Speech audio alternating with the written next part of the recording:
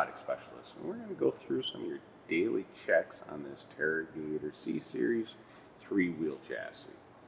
We're going to start by making sure that we go and drain the air in the air tanks.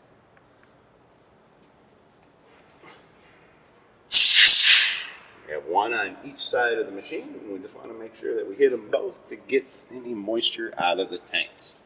On the left-hand side of the engine, we're going to go and we'll make sure that we're checking the engine oil level, as well as checking and draining any water that might be in our fuel water separator.